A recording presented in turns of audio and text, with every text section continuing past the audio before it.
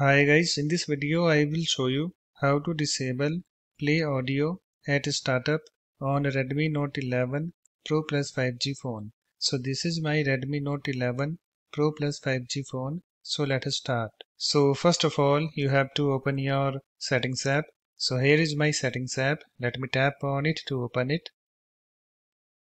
It's now opened, and after that scroll down to sound and vibration and then tap on it, and then scroll down to additional settings and then tap on it.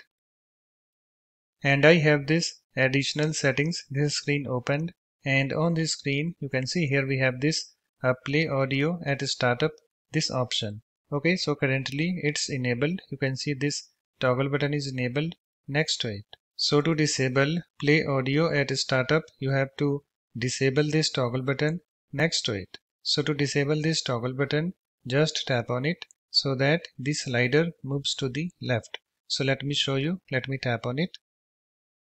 And you can see guys, it's now disabled. So it's now done. After that you can go back again and close the settings app.